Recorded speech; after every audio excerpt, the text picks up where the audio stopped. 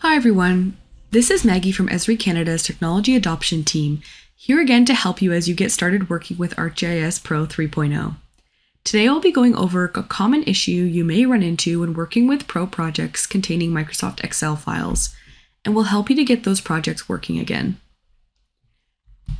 After updating to ArcGIS Pro 3.0 from a previous version of the software, you should have no issue opening and working with your projects you made at previous versions of Pro.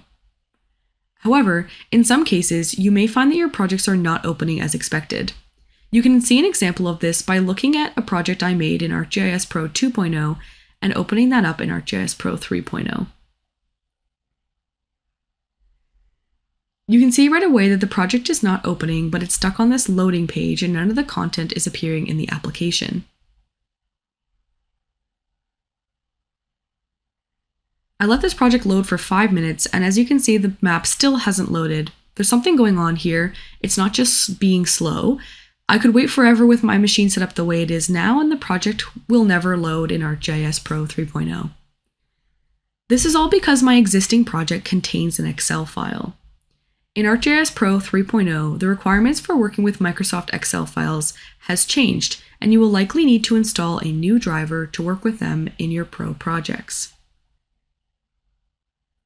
You can see in the ArcGIS Pro 3.0 documentation, which I have linked below for your reference, that in order to use Excel files, you will need to have the Microsoft Access Database Engine 2016 redistributable 64-bit driver to work with Excel files. This is the same that you would have had previously. However, if you have the 32-bit version of the same driver installed on your machine to work with other software, you'll also need to install the 32-bit .NET 6 Desktop Runtime Windows 86 installer. Let's go ahead and download these files so we can get them installed on the machine. We'll start with this .NET 6 runtime file. And alright, that's fully installed on the machine. We can then get the Microsoft Access files from the Microsoft website.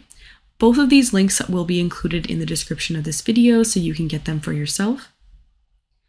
On my machine, I'm going to install both of the versions of this because I use Microsoft files in ArcMap and ArcGIS Pro, so I'll get them both downloaded onto my machine.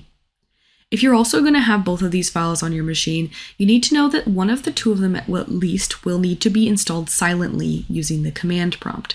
So let's take a look at how you can do that on your machine. We'll get started by opening up the command prompt. And once this is opened, we're going to go ahead and change our Active Directory to the location where those files were downloaded. Now that the directory has changed, we can go ahead and silently install one of our two files using the quiet command. As soon as that command is run, the installation will begin, and once it's complete, you'll be returned to your command prompt, where you can run the same quiet command on the other file you downloaded.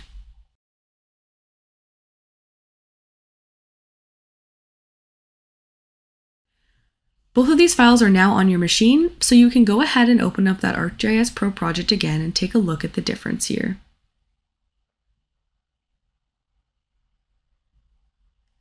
In only a few seconds, the project opens in ArcGIS Pro and the map and table of contents load without an issue.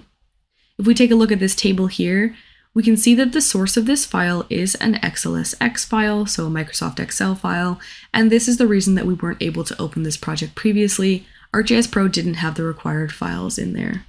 ArcGIS Pro didn't have the required files installed to be able to read Microsoft content. If you have any problems completing this workflow yourself, please don't hesitate to contact Esri Canada's technical support. That team would be happy to help you install all of the files that you need to help you troubleshoot any unexpected behavior you may encounter on the way. Hopefully this video will help you get started with your transition over to ArcGIS Pro. Thank you for watching and happy mapping.